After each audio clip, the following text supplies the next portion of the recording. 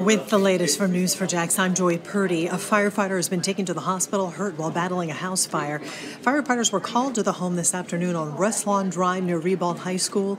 A JFRD spokesperson says no one was home at the time of the fire and that it was brought under control in about 15 to 20 minutes. The cause of the fire has not been determined. Florida Governor Ron DeSantis has signed a sweeping elections bill that was immediately challenged. Voting rights advocates, including the League of Women Voters and the NAACP, have filed 2 lawsuits. The measure, similar to other controversial election bills in other states, imposes new rules on voting and new penalties for those who don't follow them.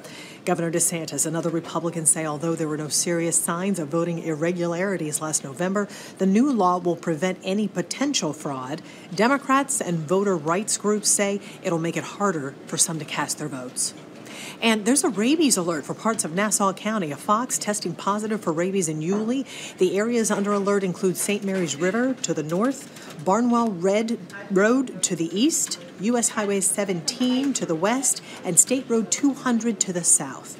People who live in that area should be on alert and report any animal that's acting oddly, possibly appearing sick or lethargic, having problems swallowing or drooling excessively.